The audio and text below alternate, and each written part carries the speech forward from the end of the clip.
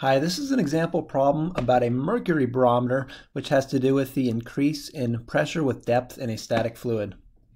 This is from chapter 11. Pause for a moment to read the question. Okay, so we are looking at a fluid here of mercury, or in part B, we can fill this apparatus with water. The way this is set up is that you've got this vat of liquid, and this is connected to this here, so this is all one continuous segment of liquid, and up here you've got a vacuum essentially. The way this works is you basically fill the thing with the liquid completely with the end in the vat, then you tilt it up, and because of gravity some can fall down and leave a vacuum at the top. Now we are asked calculate the height of the liquid of the barometer if it is filled. So here we're looking at the height. Here's where we start at 0 height. Up here, h, what is this equal to? Well, we can use the equation that tells us how pressure increases with depth in a static fluid. Delta P equals rho GH. And notice delta P is the difference between 2 points. The lower point down here has the higher pressure. Up higher is a lower pressure.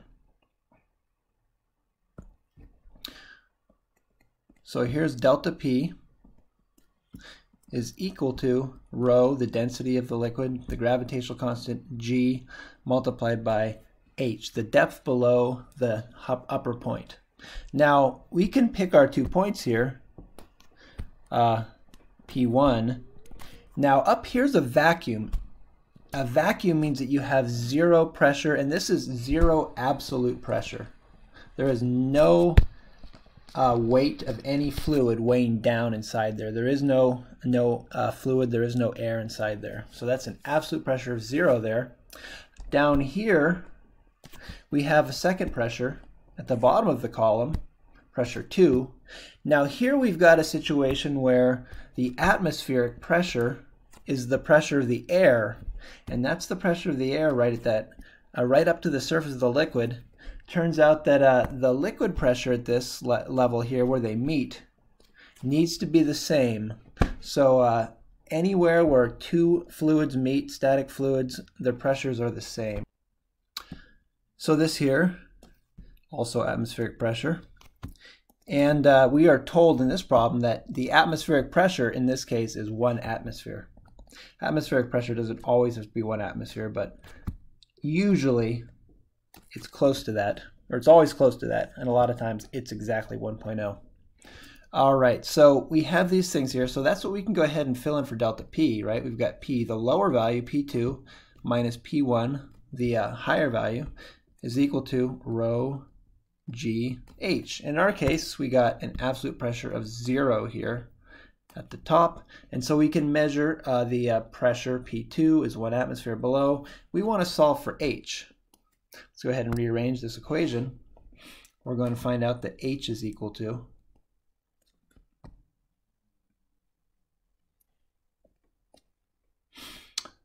P2 divided by rho times G. And if we put in the numbers here, first we're going to have to go ahead and convert this 1 atmosphere to the standard units of pressure here. So let's go and look real quick for our conversions of pressure.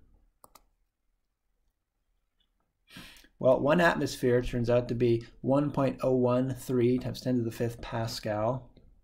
I'll just use 1.01.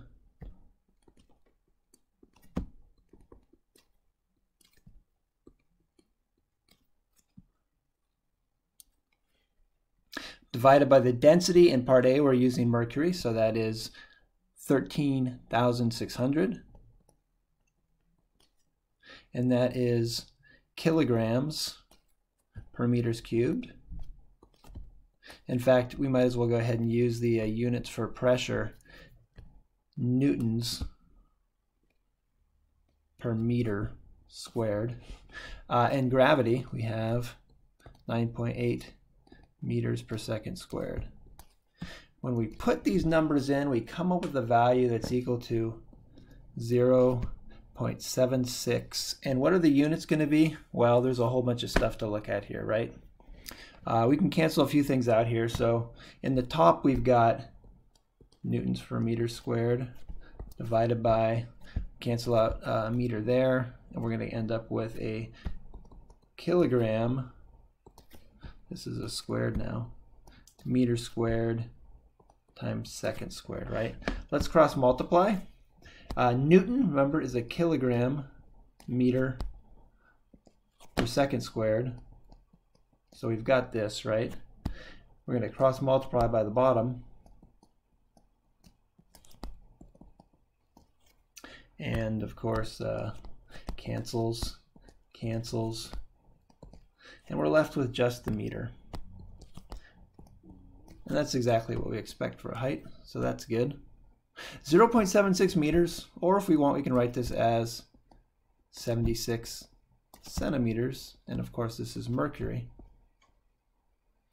It turns out that this was an early unit of measure for 1 atmosphere of pressure. If we go back and look at the Yalman units of pressure, you can see that, yeah, 1 atmosphere, we already saw what it is in pascals, the SI unit, but another unit is 760 millimeters of mercury. I said 76 centimeters, well, that's 760 millimeters of mercury. We want to write it like that. You could even do this. Convert that to millimeters, and that was an old-fashioned unit for measuring pressure. All right, now in part B, we're going to go ahead and do the same thing with water.